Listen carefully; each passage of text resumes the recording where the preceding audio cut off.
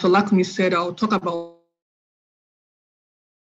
also the things, just the experience, growing up, going to medical school, how I landed where I am, and the things that sort of helped me and the things that did not help me along the way.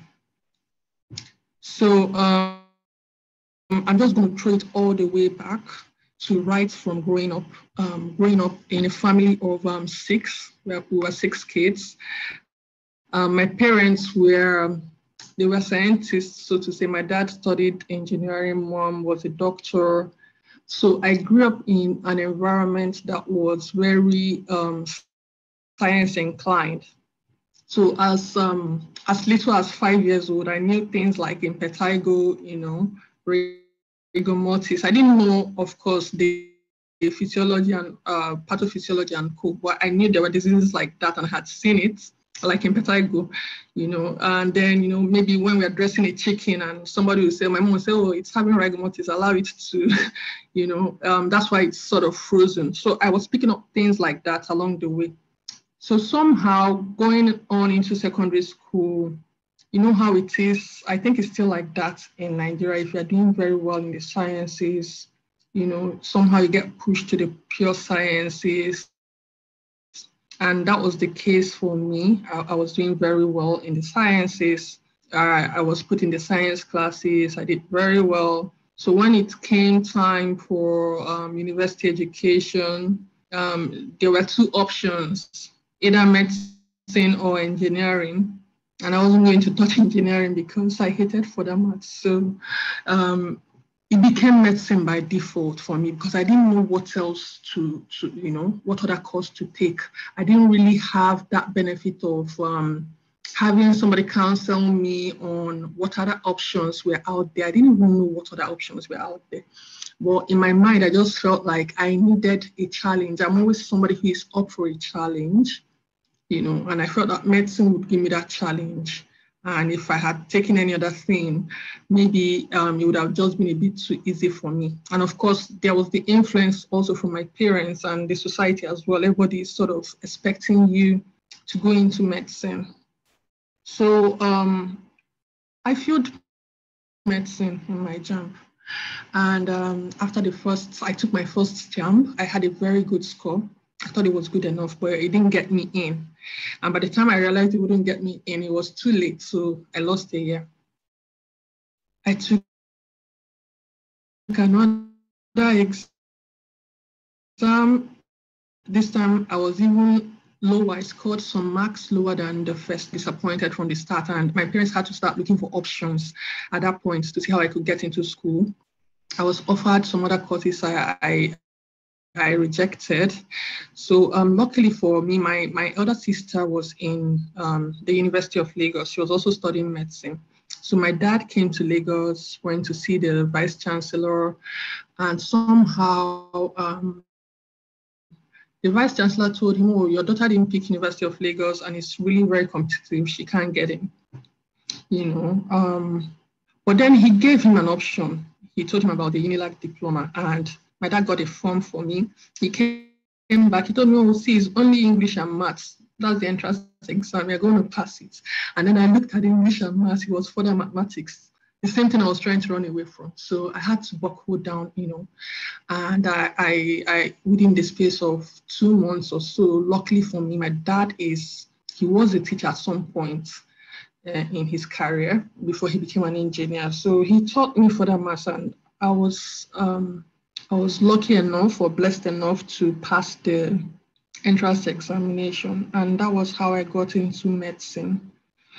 Now, while I was running the diploma program, I was staying with my sister who was in the College of Medicine. So I was privileged to have that exposure to the medical students, how their life is. They come back from lectures and from clinical postings. They're talking about school, about the experiences with the consultants, the residents, etc. So believe it or not, towards the end of my diploma year, I wasn't actually sure I wanted to continue with medicine, just having seen what it was like from the student aspects of the life, of the medical life.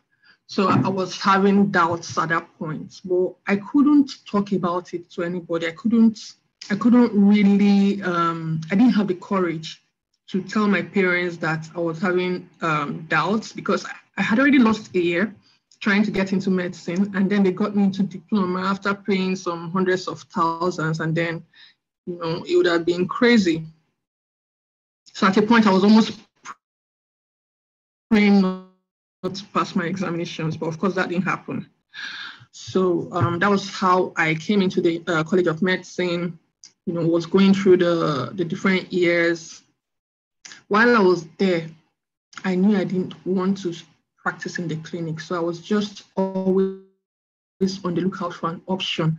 I was thinking, oh, maybe I'll do public health, So I just went through the motions, went through school, putting in my best. Of course, I didn't want to have to, drop out, that sort of thing. So, but I put in my best. While I was in school, also, I was engaging in extracurricular activities. I had started playing tennis at a young age. So I joined the tennis club in school back then, and I actually won 2 of their tournaments. Because I was interested in sports, I also ran for AMSU Sports Secretary. That's the Association of Medical Students of the University of Lagos. So I was actually their sports secretary for a year in 2007 as well. So all these activities, they helped to sort of also give me other perspectives aside from the medical books and the medical lectures.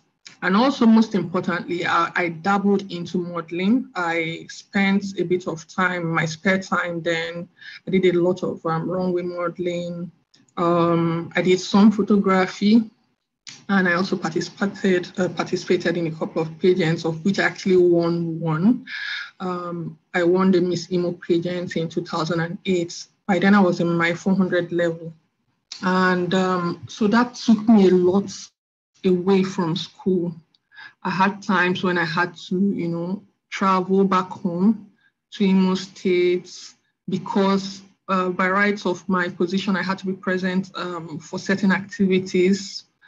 So it took me away from school a lot. Sometimes I missed lectures, and I think 500 level, while I was still doing this, was the first and only time I had a receipt. I think it was in O&G. I was devastated, but looking back now, I think it was worth it, because there's an opportunity cost usually for everything, every decision that we make, and the kind of exposure that I got back then through all the activities I was involved in, both in school and outside school, it sort of shaped me and made me to further understand or further solidify my my resolve not to be in the clinic. So finishing school, I had my internship in Lutz as well. It was one of the most intense years of my life. I think almost everybody here has graduated. I think there's only one student here. It was really intense. The week I resumed housemanship, I think that week I had a back-to-back call. I was at work for almost 5 days at a stretch. So it was like a baptism of fire for me, But it was also fun, because then we started. That was when you start earning your own money, and it wasn't small money back then. It was really big. Start earning your own money, living like a worker, getting more into the realities of life after school. So it was also exciting. But then there were other challenges. Everybody knows the system that we operate in, the lack of health insurance for patients, people living below poverty line who need access to care. A lot of times, being in the A&E, then we had to donate money for patients. So I also had those kind of experiences that were a bit discouraging for me. So after my housemanship, I was 100% certain that I didn't want a clinical career. But then, unfortunately for me, I also did not know what I wanted. I didn't know what I wanted. I just didn't want clinicals.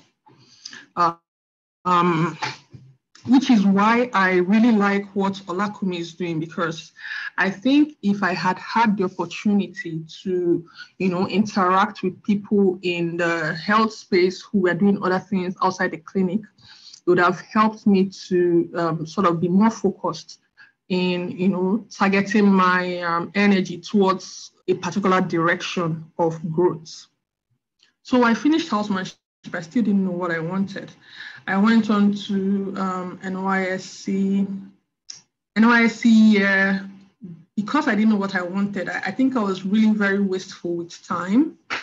I had a lot of time on my hand that when I think back, I didn't really use it for anything. I didn't really use it for anything that was that would have really benefited me in my career. I could have spent time, trying to learn skills. There are certain skills I'm learning now I could have learned then.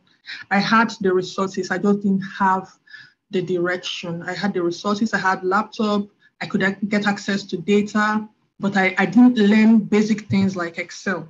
Even then, I learned SPSS though, but I only learned enough to be able to use it for my project work in school, and then I didn't bother with it again. So I didn't have any mentoring, so to say. I had no direction, and I was just there. I was just like a talent that was not being put to use. So after NYSC, time for the real life, no more, what do you call it, Alawi? There was nothing. And I was just there, no job. I mean, there were offers for locum, but I had made a resolve not to pick up an offer because, and I thank my sister for this, because she sort of supported me. She told me if you get sucked in, it's difficult to get out. So don't even be tempted. Don't get in. Don't do residency. If it starts, you probably not want to stop until you are done. You get sucked into the system. So, I mean, there was a lot of pressure from my parents. My parents pressured me. I ended up bowing to their pressure. I took radiology primaries. I took the radiology primaries. They were still pressuring me, go and apply to this place, apply to that place. I never did anyway. But I didn't tell them. I just told them, they've not started calling for applications, but I just didn't, but I didn't know and I didn't care to find out. So that's the one thing I had going for me. My sister, I had somebody who was supporting me in my decision to not practice in the clinic, So one of the challenges I had during that time was that because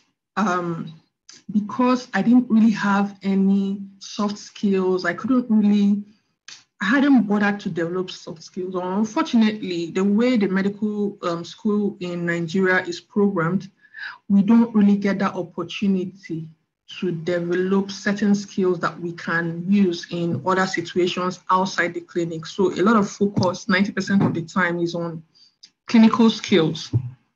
Meanwhile, there are other things, other avenues that you can use to develop yourself within the school. And those opportunities were there, but I just didn't really see them.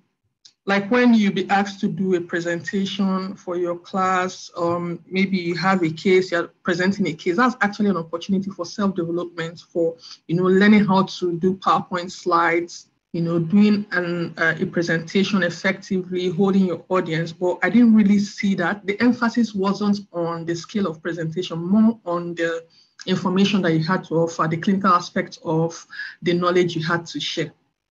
So I lacked a lot of skills, and so because of that, I was sort of afraid. I didn't really have that confidence to go out there and, just get a job. It was scary, but just because I knew I didn't want to be in the clinic, I had to, hold onto my resolve. Now, during that period, the first couple of months after NYC, I was unemployed. I didn't have a job. But then a friend of mine called me one day and said, "Oh, I heard a HMO is hiring. They're looking for a doctor to work in their claims department. I think you should go put in an application." And I did. Some other people did. A couple of people from my class as well did. Some seniors did. And on the day of the interview, I found myself there. Now, one thing I want you to pick from this, the job description has specifically requested for a master's degree holder with 2 years experience. I didn't have any experience at all. I didn't have a master's degree, but I just resolved to do my best, put in my application, put my best foot forward and see what comes out of it. And that was exactly what I did. When I went for the interview, I saw some other people. I saw even a classmate of my sister's, she had just finished her MPH and stuff. So I was already feeling like, oh, you won't get the job. But surprisingly, I did. And some of the key tricks, basic tricks that I have for interviews, when you go into an interview, try to look at your interviewers in the face, smile at them, and most of all, be relaxed and honest. And this was exactly what I did. I remember I was asked a question. There was a question they asked. I couldn't figure it out. I said, "I'm sorry, I don't know the answer to that one." So I was plain. I didn't try to falsify information or that sort of thing. So I think that sort of worked in my favor, and I got the job. So, but while I was working there, it was okay for a while, but then it got boring to me. I was doing basically the same thing day in, day out, same thing day in, day out. And it was boring. I'm the kind of person that I need to be stimulated every day by new challenges. I don't want to be doing the same thing every day, every single day, the same thing. And it's worse if you're working in an organization where there's really not much room for, there's little room for innovative thinking. Like, it's not really encouraged, and even if you have it and you express it, is overlooked, that sort of thing. So I started looking for alternatives as well. Another thing I should point out here, at this point where I took this job, it was like a 35% cut from my salary as a house officer, but I didn't mind because I just needed to get out there, see what the options are out there, test my foot in the waters, and prove myself. And I knew that if I prove myself anywhere, I'll probably get promoted and get the money that comes with it. So money was not the focus for me. Rather, I just wanted to get out there and learn. I knew I did not have skills, but I was willing to learn. So at that point where it was becoming very routine, I started looking for options. I decided I was making applications also at this time. I was making applications to different places, and people always, I don't know why people always have this thing. They ask, "Yeah, doctor, why are you looking for a job here?" As if doctors cannot work anywhere. Doctors can work anywhere, and this is something I like to tell any medical student or anybody who has passed through the system. Don't ever be afraid. If you can pass through medical school, you can do anything whatsoever you put your mind to. If you're able to put in half the effort you put in medical school, then you are going to excel outside medicine. So while I was still looking for jobs, I decided that maybe, just maybe, what I need to do was to upskill myself to get a better foundation. And I decided to go to business school. Once I had decided that was the thing, I started looking for schools. I didn't want to go to the US because US was going to be 2 years of school. I didn't want to give 2 years of my life again after medical school to school. And I was being lazy, I guess. I also didn't want to write the GMAT. So I decided on the UK. So guys, if at any time you have any questions or any comments, you can just drop it in the chat box. So in choosing a business school, I had to look at different options. Business schools are typically very expensive. I wanted to go to the UK. I didn't want to, be bankrupted for life because I wanted to go to business school. So I had to tailor my choices down. I had to create a balance between what was affordable and what was going to give me what I wanted knowledge-wise and exposure-wise. And so that was how I settled on the University of Bradford. And this was because it was triple accredited as a business school, and that's the highest accreditation you can have. But it was also in a town that was not in a very big metropolis. So standard cost of living was going to be cheaper and the school fees were more reasonable. Then I think the school fee was, I think it was about £23,000 or something. I didn't have that money, but I just knew this is what I wanted. This is where I want to go to, and I want to do it now. So at the point, after I had done my application and everything, gone through all the processes, written their English exam and all that, I got an offer for admission. So that was one hurdle crossed. The next was, where do I find the money? I didn't have the money. So what I did was I buckled down. I just did a mail to the school. One thing about business schools is that they take part of the experience of being in a business school is the diversity of the students that you have there. So every business school wants to have people from different backgrounds. They want blacks, whites, Asians. They want people from different specialties, and it's not very typical that they see doctors, So I did them a mail, just saying, oh, I've gotten this opportunity from you. I appreciate it. But now I have this challenge. I would need some help with funding, I just put together a case for them and I sent the mail. And believe it or not, within the next 2 days, I got a response. I had gotten, I think it was about 40% discounts on my school fees. I was shocked because I had never really, I'm not a very pushy person. I had never done that. And I'd never pushed back, and that taught me a lesson that I have never forgotten. Always ask for more.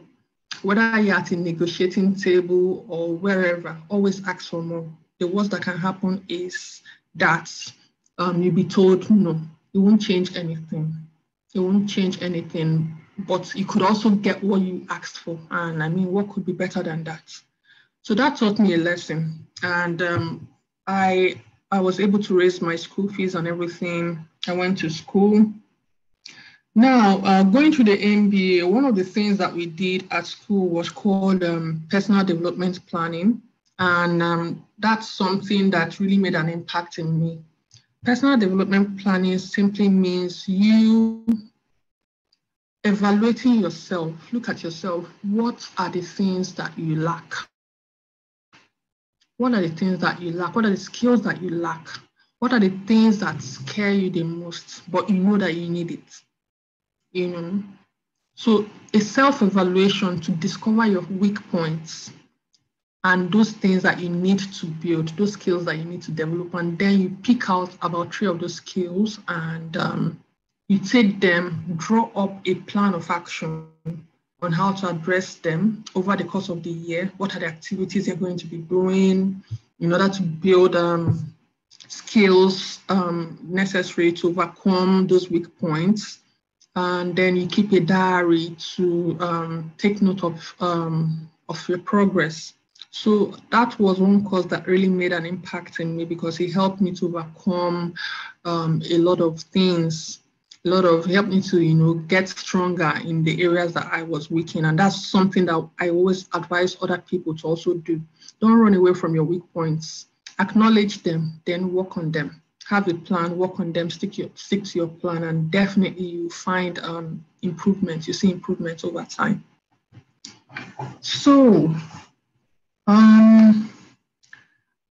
having finished my MBA, while going through the MBA, I think I had a lot of insecurities coming from a medical background. Every other person that was in school then, they were in different fields. You know, people who had been in management, they had a lot of experience. Me, I didn't have that much experience, just house job and 1 year of working in claims in a HMO, you know.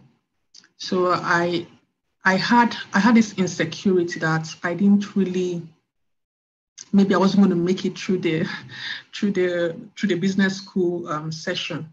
So that made me to really buckle down and put in my best. And at the end of the year, I actually got the Best Graduating Student Award. But that came at a cost, because when I look back, I realized that I didn't network as I should have.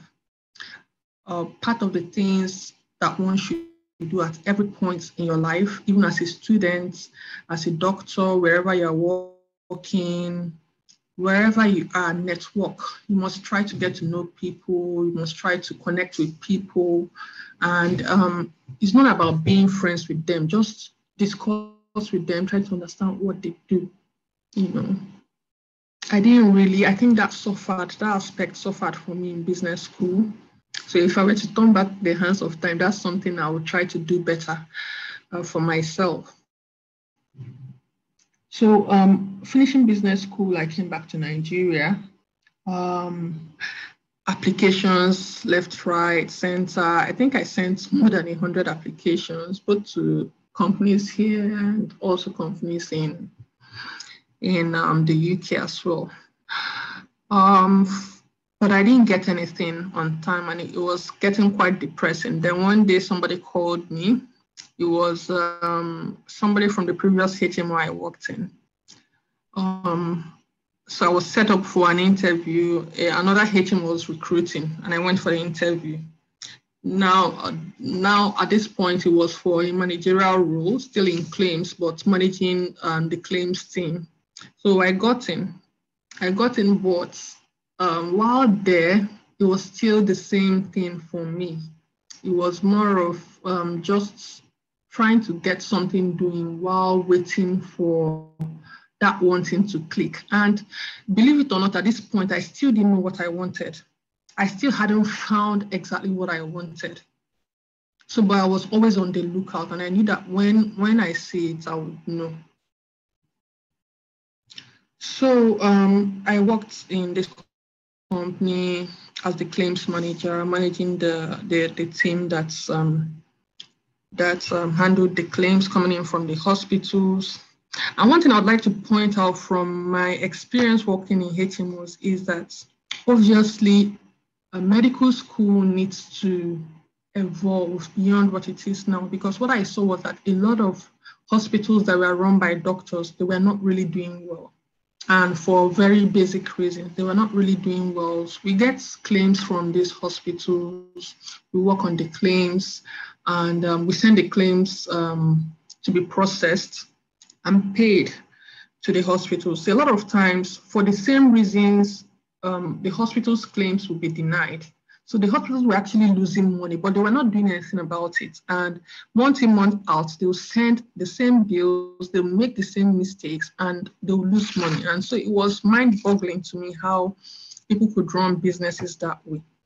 And the common denominator I saw is that a lot of the hospitals were run by doctors, and I could only link it to the lack of basic business knowledge from medical school. So while I was still working in the same place, I was still on the lookout for the IT job. One day, a friend of mine sent a job description. Said, "Oh, this company is looking for somebody. They're a new company. They're looking for somebody in Nigeria." And I just looked through the job description. It looked really different from anything I had seen. It was going to be totally different. This was Pharma, and this was when we were doing our e-prescription business model, where there was a software. They had a software then that was going to be given to doctors to make prescriptions, and doctors would be able to see pharmacy networks around, and also see the inventory being held by the pharmacy networks, and be able to direct prescriptions to either a pharmacy close to the patients, either where the patient works or where the patient lives, that has that inventory in stock. So it sounded really exciting. I got called for the interview. I spoke to my interviewer, the CEO then, and it was really inspiring. It was really inspiring. At that time, the CEO of Pharma was, I think it was just about 24 or 25 years, and it was just amazing because he had these brilliant ideas, and it was as if I had found what I was looking for. And luckily for me, and luckily for them as well, I got taken for that role, and that was how I got into Pharma and got into the pharmaceutical industry. Now, at that point, Pharma was not really playing in the pharmaceutical industry because we were more of health tech. But along the way, the business model was pivoted because we saw that there were gaps that we could further fill. And that was how we, went fully into the pharmaceutical industry, into distribution. So currently, Pharma does a lot of distribution of drugs and diagnostic equipment, PCR equipment, and consumables. So in my role then at Pharma, I was a hospital engagement manager, and basically what I had to do on a day-to-day was reach out to decision makers in hospitals and try to get them to buy into the vision of Pharma, to buy into our products. We had an innovative business model, which is called the vendor managed inventory model, where we could give drugs to the hospitals and they didn't have to pay until they actually dispense the drugs to the patients. So it was something new. So it was a big challenge, breaking it into the market. A lot of people didn't really understand how it could work, but with technology, we're able to make it happen. Now, this role that I had then, it was a customer-facing role. It was basically sales and business development. And it was a bit of a challenge for me initially because I think my personality, I can be a bit of an introvert, but I had to get out there and deliver because the company was depending on me. It was my role and nobody else was going to do it. So I dived in there and had to do my thing. I had to go through different channels to get through to the people that were my targets. I had to, leverage on my network, referrals from people who are already in the business with us, referrals from people within my own professional network, linking me to doctors who had hospitals or people, key decision makers in hospitals. I did a lot of field work. Initially it was a big challenge, but then I really got into the flow. The cold calls really could be challenging. Cold calls where you just drive up to a hospital and you are trying to see the CEO or the CMD or whoever, the medical director in charge of the hospital. It was fun. Sometimes you get rejected. Other times, you find your way in. And over time, I developed my own way of getting what I wanted, and it was more fun for me to work. And over time, I also developed that instinct. When you're talking to clients or to potential partners, within the first 5-10 minutes of speaking to them, already I can tell if they would be good business partners, if they'll be interested in what I'm saying, and even if they're interested, are they going to buy into it? And are they going to buy into it fully? And even if they do buy into it, are they going to be difficult clients to handle? So those were the kind of skills that I developed over time, for which I am grateful because it helped to. I think I tell people being an introvert does not stop you from doing a customer-facing role.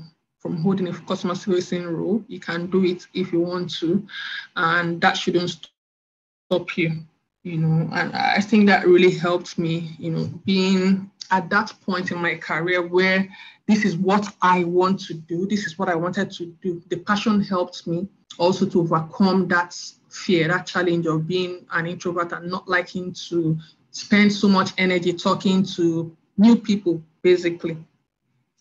So over time, Pharma continued to grow. When I started in Pharma, I think we were just three staff, three pioneer staff that started the company in Nigeria. Now I think we're over 100. So there's been a lot of growth, and part of what keeps me going within the company is that it's a place where innovation is encouraged. In fact, it's a prerequisite to being employed in Pharma. You have to be an innovative thinker. You have to think on your feet. You have to be a creative problem solver. You're actually encouraged to come up with your own ideas about how problems should be solved. So that keeps me going. And currently in Pharma, I said we do a lot of distribution, but recently Pharma has moved to develop a business for a B2C business where we have a unit that interfaces directly with patients, and that's the unit that I head, which is the Muti unit. I'm sure people were wondering what is Muti. I always have to explain what Muti is. So Muti is Pharma's business unit that interfaces directly with patients, and it was formed because we realized that we had a lot of signages that we are not getting, that we could leverage on to get more access to patients, get them to have more access to healthcare, either by reducing cost of drugs or giving them other kinds of support. But we couldn't do that because we didn't have any formal business unit or brand set up for that purpose. So the Muti brand was born. And currently in Muti, we have several things going on. We have a delivery pharmacy. We have delivery pharmacies that deliver drugs directly to patients everywhere in Lagos, Port Harcourt, and Abuja. That's one aspect of what we do. We have a unit that engages directly with doctors in hospitals and in their different practices, and let them know what we have to offer on Muti. We interface directly with pharma partners. We have partnerships with the likes of global manufacturers like Pfizer, Novartis, Roche, and Co. And we have what we call patient support programs that we work on together with these companies. Now, these patient support programs are special programs that we do in partnership with manufacturing companies, and the aim is to provide increased access for patients who cannot normally afford healthcare access, or the aim could also be to provide non-clinical or non-doctor support to these patients, and that's where we call that a disease management program. I'm going to give certain examples because I know this is quite new. So I'm going to just sort of describe a couple of our programs so I get an idea of what we are doing. Okay, so for some of our patient support programs, we have those that are primarily financial. And what that means is that we have an agreement with the manufacturing company where they provide discounts, and that discount must go directly to the patients who need those drugs. And what that means is that those drugs cannot be sold to wholesalers. It can be sold to hospitals because the pharma company wants the drugs to get to that patient at a certain price. Now, what most people don't know is that in the pharma industry, when drugs are produced, let's say, for instance, company X produces a brand of Panadol. They produce it at 3 naira, they give it to the distributor at maybe 3.5 or 4 naira. By the time that drug gets to the patient, that drug is being sold for 12 naira. So it's a huge challenge for the pharma companies, because what happens is that a lot of the patients who normally, if that drug had gotten to patients at 5 naira, maybe 100 patients can have access to the drug. But the drug is getting to patients at 12 naira, and then only 10 people can afford it. So it's not something that pharma companies like, and that is where Muti comes in, because it's a direct-to-patient business model. So what we do with these pharma companies, they partner with us. For patients who need these medications, they can come directly to us for the drugs and get access to very good prices. And so that drug that they could have bought for 12 naira, maybe when they come to Muti, they can get it for 6 naira. So that's the kind of service, financial patient support program that we have. And currently we have that running for certain high-value medications. For instance, Meronem. Meronem is available on Muti for as much as 50 to 60% discount. And another very innovative thing about the Muti business unit is that patients are allowed to make what we call phased payments. So imagine a patient is in the ICU, or it's in high dependency units in the ward, and they need Meronem, they're a salary earner, they've just used all their money to spend on investigations and whatnot, but they need Meronem to survive, but they just don't have money at that point in time. So the Muti program also gives them access to phased payments. And what that means is that, let's say Meronem the cost of Meronem on Muti, I think is about, I'm not sure, it's cheaper, about 70,000 compared to about 160,000 on the general market.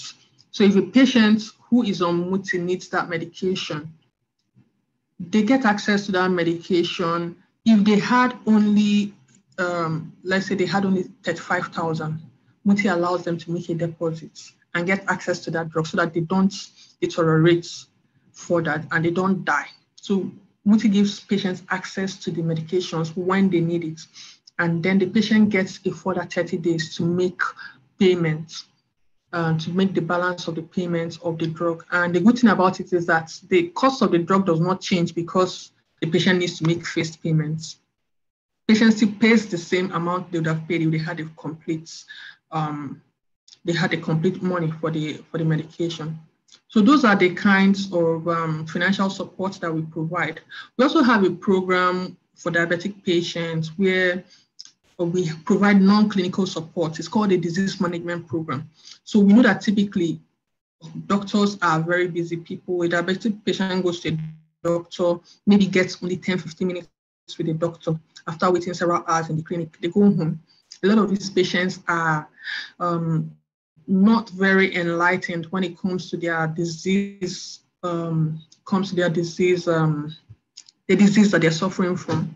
They don't really understand why they have the disease. They don't understand how they can manage it so that they can live better lives. So we have a disease management program for diabetes where patients can call us, they can enroll on the program. This is also in partnership, like I said, with a pharmaceutical company. So the patient calls us, they get enrolled on the program. We have coach nurses who talk them through the disease management, diet modifications that they need to do, lifestyle modifications, exercising, teaches them about their blood sugar levels, how to use their insulins, proper administration of their insulins, how to use their glucometers to test their blood sugar levels every day, and also to understand what the blood sugar levels mean. So if it's high, they know that it's high and they know what to do. If it's low, they know that it's low, they know what to do. So that is the kind of support that we provide. And so far, we've seen a lot of, we've seen not just traction in numbers of people enrolling, we've also seen improvements of over 80% of the patients who joined the program had actually improved in their blood glycemic levels over time. So you see, that is a disease management program, and those are the kind of initiatives that we have ongoing within the multi-business unit. And that is one of the things, that's one of the reasons why I have stayed so long in Pharma. People ask me, what are you still in Pharma after 5 years? And the only answer I can give is the innovativeness of what we do, you know, the opportunity to be innovative in problem solving, in solving the problems that we see in our environment.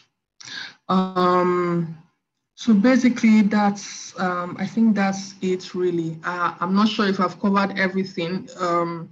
Olakumi, if there's anything you'd like me to speak on specifically, then please let me know. And guys, feel free to ask questions as well. All right. Thank you very much, Dr. Ugonna. That was actually very detailed. I don't think I have any specific thing I would have wanted you to talk about. I think you pretty much covered everything. So I think now we're going into the question and answer session. So I would like for everybody in attendance, if you have any question, can you please maybe signify by raising your hand so we can take it in an orderly fashion. So any question, either as related to a career journey that she shared, or possibly maybe she may be able to answer some questions on Pharma as well, or other aspects. And she also just puts up a LinkedIn profile. So I guess people can also reach out to her after. But if you have any questions at the moment, does anybody?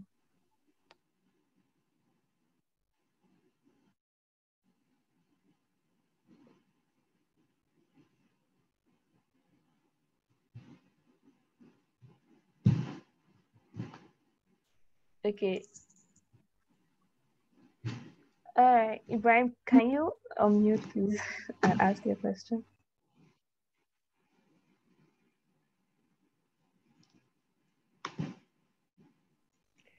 Thank you, Kumi, and thank you so much, Dr. Ugonna. Very detailed account of your story, your journey so far. My question is, it's about, like, so far you've been working in pharma now, in pharma for maybe 5 years. You've worked in other places before then. Are there times that you, like, for many people who practice or who study medicine, there's just this pull every now and then where you feel, oh my God, did I make a mistake? Should I be practicing medicine instead? Or should I not have stopped practicing medicine? Does that ever come up for you? And if it does, how do you deal with that? Thank you.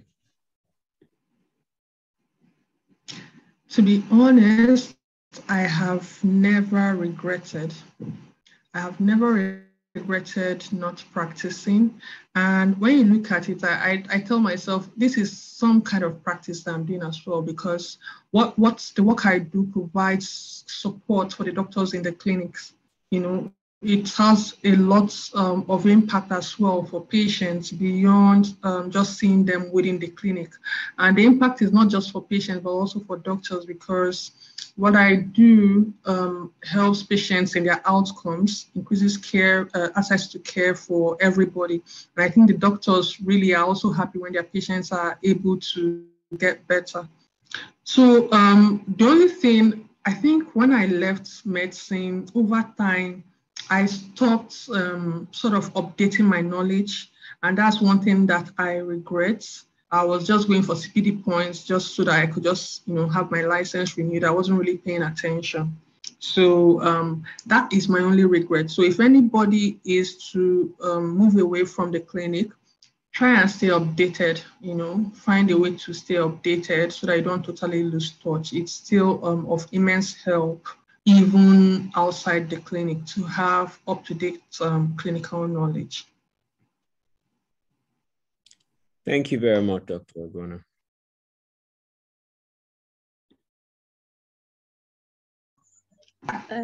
Ibrahim, you said you had a second question. I was going to wait and let others ask their question, and maybe I can go ahead and ask that, but thank you.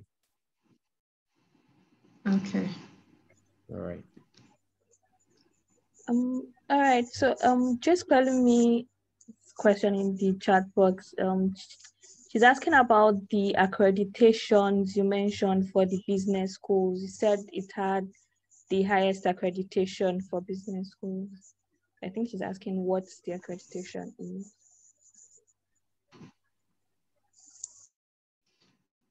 Yeah, can you hear me?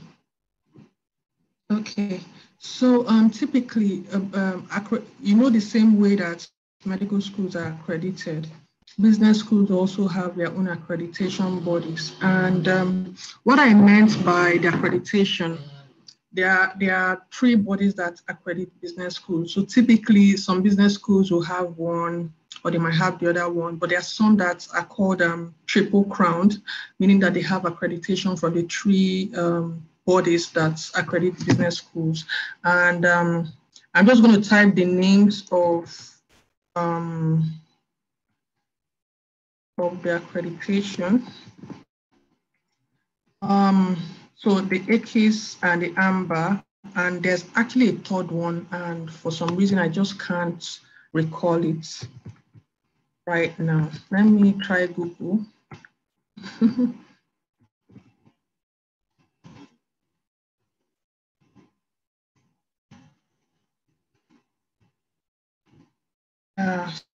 So usually there are three bodies that accredit the business schools. So once I get the third one, I'll put it in the chat box for you. For some reason, I just can't recall. I think it might be old age. All right, thank you very much. I kind of have a question of my own, which is, I think it's as regards, I'll probably say as regards getting postgraduate qualifications.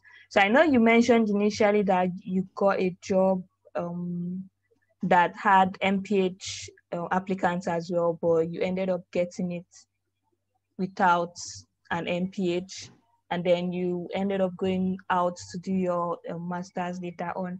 I think the question I kind of had is as regards funding, really, because I think for a good number of us, getting funding for a foreign, in particular, foreign postgraduate education, it's usually kind of difficult.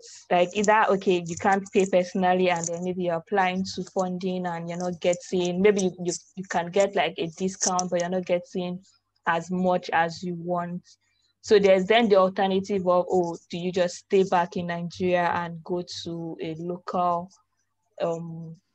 program that you can obviously afford, even though maybe because of the educational system, sometimes you feel maybe the standard may not be up there, or maybe the process may just be overall frustrating. So I just like, do you have any, should I say, comments on this? Like, would you say someone should just divert, and if what you can get is something local, maybe a local MBA, then go ahead and get it? Does that limit your, should I say, opportunities going forward? That's a very good question. And I don't know. Let me just say that there are benefits to having a foreign degree. I would say that I benefited from that. But in the situation where one doesn't have the means, there are alternatives. There are several scholarships. There are several scholarships that one can tap into. During my time, because I was looking at time, I didn't want to wait for the scholarship, because I took my decision to go to school. Within 6 months, I got admission and I went. So I didn't really have that luxury of time, because in my head, had given myself a schedule, oh, do this by this time, graduate by this time. And maybe I also had the luxury of having put away some funds because I was working while I was in medical school, you know. So, but not everybody has that luxury. And I would say if you truly want to go to business school and you can't afford the foreign schools, maybe in Nigeria I would recommend Lagos Business School. And if it's not Lagos Business School, I would say don't go. And even if you don't go to business school, it doesn't mean that you can't pivot to another role within the healthcare space. There are several opportunities for upscaling oneself.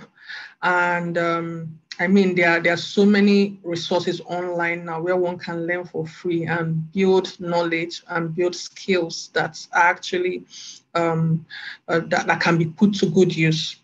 You know, there are mini MBAs. There's this guy I follow on LinkedIn, for instance, that does this Techidia mini MBA where you just pay 50,000 and he gives you exposure to a faculty of people who are business leaders in Nigeria. You know, that gives you really good exposure. So there are things that one can do within your pocket size, within the allowance that your pocket size gives you. You know, there are things that one can do while waiting to get a foreign degree. And that's not to say that a foreign degree is all in all. I mean, at a point when you have gathered enough experience, a degree does not really matter. For me, if I were to turn back the hands of time, I would just focus a lot more on gaining certain skills while still in school, and you know, putting myself in a position such that I can pivot into a non-clinical role in a company that I'm interested in immediately after school. And then if I must go to business school, I would recommend that you have at least 3 to 5 years experience before going to business school, because I think it's going to be more beneficial.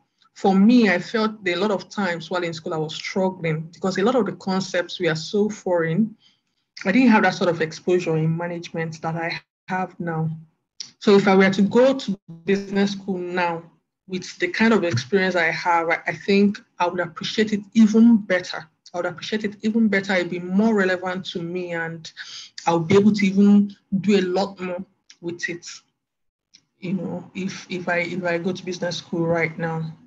So I don't know if I was able to answer your question satisfactorily, Lakumi. Yes, you did. Actually, you did. Thank you very much. Do we have any other questions? Okay. Maybe I can ask my second question. Oh, okay. Then after that, I think Yejide has her hands up. So after Ibrahim, Yejide can go ahead to ask a question. Okay. Thank you again, Dr. Ugonna. So the other question I have is concerning, what did they call that thing? Okay. Anyways, most of the time when people travel outside of the country, there's always that decision to make that, okay, I've learned the skills. Do I go back to Nigeria, Africa, and apply them? Or do I stay in a country where I can continue to have impact, maybe globally, and help even more people? Did you get to make, how did you get to make that decision? Is that still something you are considering? Working in Pharma, you have the opportunity to maybe go work for a multinational pharmaceutical company if you want, and things like that. Are you thinking about things like that, and how do you make your decision? Thank you.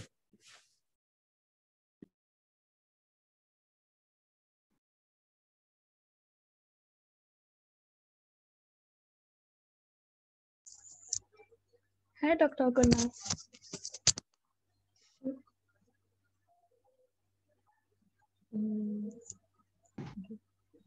Oh, sorry, I didn't know I was muted.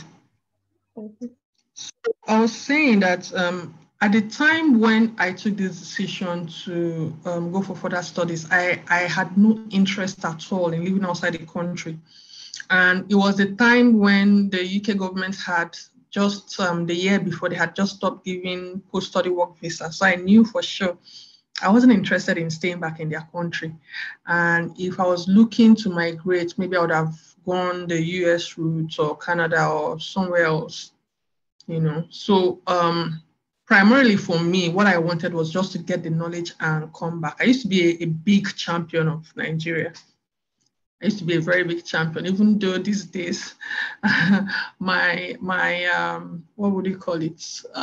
My faith, you know, has taken a hit by recent events. But I was always a champion of get the knowledge, come back, do something here. Because the truth is, the same way we have problems here, all these problems that we have in the healthcare industry, the lack of insurance, the poor access to healthcare, the lack of doctors, you know, the poor awareness of the population when it comes to health, health matters, poor awareness and poor knowledge. They are all opportunities. They are all opportunities. Wherever there's a problem, there's an opportunity to solve that problem. So that was the kind of mindset that I had coming back. I saw it as an opportunity to come back and find a way, either start a company or work with a company that is innovative and that will come up with ideas to tackle the problems that we have on ground. And so, yes, I know that eventually one day I would leave Pharma, and to be honest, I haven't really thought about where next I'm heading to, and that's because some of the things that we're currently working on, they're still quite young. So I haven't gotten to that stage of, I haven't gotten to a plateau. We're still like on the rise, you know, coming up with all these initiatives, rolling them out, growing them, introducing them to the market, getting them to be adopted, you know. So there's still a lot of, how would I say, there's still a lot of stimulation, there's still a lot of creativity that needs to go into the job, you know, setting up processes, how this program will run, building a program, designing a program, rolling it out. So it's still quite exciting for me. I haven't really thought about moving on. And eventually when I do move on, you are right. I mean, working with Pharma, I've partnered with lots of players in the pharma industry, the global pharma industry. So it does put me on that sort of advantage where with my experience, it's easier to pivot into a role within those pharma companies. But truth be told, it's not something I really look forward to, because I see a lot of those companies as, you know, these companies, they've been there for, some of them have been there for decades and decades. So they are like behemoths, they are huge, they're massive, and they are set in their ways. So I see them as places where it's difficult sometimes to make an impact, you know. Within Pharma, it's easier to build something from scratch, get the approvals that you need to run with it, and actually roll it out and see the impact of what you're doing. So that's the fulfillment that I get from it. So maybe when I'm done with Pharma, who knows, I might actually head to another startup as well. You know, just the adrenaline rush of it, or maybe when I'm much older, I might move to something a bit more predictable day-to-day activity job. All right, thank you so much for that answer, Dr. Ugonna. You're welcome, Ibrahim. All right, thank you, Dr. Ugonna. Yeah, today, I think you can go ahead to ask your question. Okay, thank you, Kumi. Good afternoon, everyone. Good afternoon, Dr. Ugonna. So I don't know if this is a question or it's a comment, but I'll just first like to say thank you very much for sharing. It was quite insightful for me. And at a point when you were talking, I was just laughing and I was consoled at the same time. Especially when you said that even after going to business school and you came back and you started working, you were still searching for something. You knew that you had not yet found it, and it was not as if you had all the you had it together at that point. So that was quite concerning for me, because currently I'm at the point where I know that I don't want to do clinical medicine. Like that, I'm sure. But On the other hand, I really do not know the exact place. So I'm at a point where there are a lot of things calling my attention. I like health systems. I like advocacy too. So I would want to ask that, is there any tip that you can give a confused doctor that was there anything that actually helped you to make up your mind about what you're doing currently? And then, do you still see yourself thinking about other aspects apart from clinical role now? Do you still see yourself thinking about other aspects of the health system that you might be interested in? Yeah, you did. That's a very good question from you. And honestly, I can relate with how you feel. Honestly, I can relate with how you feel, because even at this stage, everybody at some point has self-doubts of, okay, what's the next thing? Oh, this role, can I even do it? You're looking at some job roles, you're looking at vacancies, and you're seeing everything that they're asking for, and you're wondering, you start asking yourself questions, can I do this? So what I would say, my tip for you, I think the only thing I wish back then is I wish I had like a real mentor, to also somebody that you can, bounce ideas with, that will help put you on the right track. It's okay to not know what you want. I mean, it's great if you know exactly what you want. It's really great, because then you can focus and, work towards it. But if you don't know what you want, it's okay. But at least you know what you don't want, and that's really good. So at least stay away from what you don't want. What I would say is try and find the things that interest you, because for me, if you're not passionate about what you end up doing, then it's going to be a big bore for you, and you will not put in your best. You're likely not to rise fast because you're not putting in your best, and you just wake up in the morning, you won't be happy going to work. So what I would say, try to find people in the spaces that you're interested in. If you're interested in health policy, for instance, find people in that space who can, you can leverage on their knowledge and their experience. I mean, I know almost all of us here are probably on Facebook, but how many of us are on LinkedIn? How many of us are active on LinkedIn? Go on LinkedIn. LinkedIn is a very good resource.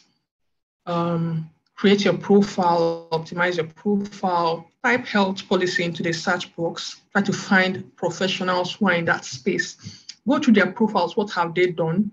What are the things that they've done that you can do? Some of them write blogs, some of them write stuff on Medium, some write directly on LinkedIn. You can read articles that they've written, and try to gain some knowledge. And, this is sort of a proxy exposure to what it probably is like being in their field. And it helps you to decide, is it really what I want to do? Is it really what I want to do, or do I want to try something else? And I mean, on LinkedIn, you come across everybody and anybody, and there's a lot of exposure that you can get from that. So that's my one advice. Everybody get on LinkedIn, look around, see what people are doing. You can get a lot of creative ideas from what other people are doing, and you can get inspired to do better. Of course, don't forget that a lot of what you see on social media can be, how do you call it? I can't remember the English word for it, but what we call wash. So you also have to be careful such that you now don't get, a lot of people put all sorts of achievements on LinkedIn. You also need to be careful such that you don't get intimidated and start having self-doubts because you think you're not doing enough. So that balance has to be there. I don't know if I've gone off track or if I've been able to answer your question. If I didn't answer your question, ask your question again. I think I might have gone off track. Actually, you did. Okay. You did. Thank you so much. Yeah. And also feel free to reach out to people on LinkedIn. Reach out to people. People are always, some might not respond to you, but some will. I think Olakumi reached out to me on LinkedIn. That was how we got. Yes. Okay, in the first place. So it's actually a very great resource. Reach out to people in the space you're interested in. You just never know. Tell them, oh, I'm interested in this, and make meaningful conversation. Don't just reach out to somebody in the DM and just say hello. How was your day? And you just go. That sort of thing is nobody has time for that. So you can just draft a nice DM or hello ma, so and so person, I'm interested in this. I saw that you are in this career space and it's something I'm really interested in. I like your write-ups, especially, just interest them, show them that you're actually interested, strike up a conversation and then let it go from there. Don't pester them. And you just never know. Just also let them know I'm open to job opportunities within this space. So if you ever have anything within your company, please do let me know. And whether you know it or not, somehow you've made an impression and it's at the back of their mind. So go out there, nothing can happen. What's the worst that will happen? You send a DM, they won't respond to you. That's the very worst that can happen. That's the worst. Nothing else can happen. Even if you're the shyest person on earth, nobody's looking at your face when you're sending DM. So feel free, go there, type, network, meet other people in the field that you're interested in. And people tell their career stories, how they got into what they're doing. People put up job opportunities and stuff. And you're going to be able to tap into these things if you're in the right place at the right time and connected to the right people. And of course, don't forget the power of networking. I keep saying it. All the jobs I got, I didn't get them from seeing an advert online. Somebody always sends the adverts to me, and then I applied. So if you are connected to the right people who know what you want, they'll always have you in mind when they see something that looks good, that looks right for you. They will always push it your way. Thank you very much. That was quite helpful. You're welcome. Thank you. You're welcome here today. All right, thank you very much, Dr. Ugonna. It's actually been a very interesting and insightful session. I don't know if anybody has any question. We probably could have time for one more question before we end the session. So is there any other person with any question?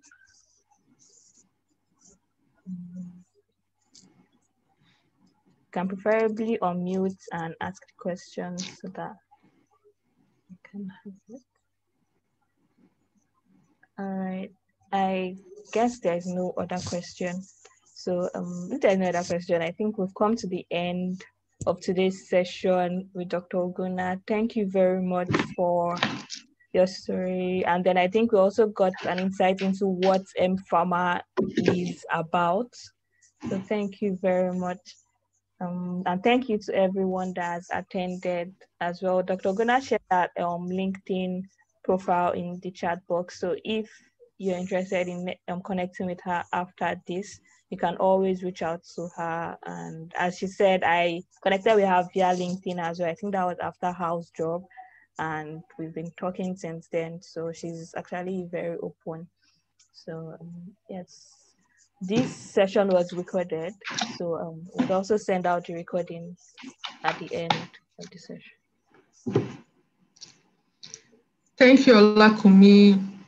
Big thanks. This is something that this is an initiative that I identify very much with because I know that it's something that would help people who are in the same kind of position that I was many years back. So I think it's a very good initiative from you, and I'd like to say well done and keep it up. And thanks to everyone also who spent time here to be part of this session. Thank you very much. And have a great weekend. Thank you.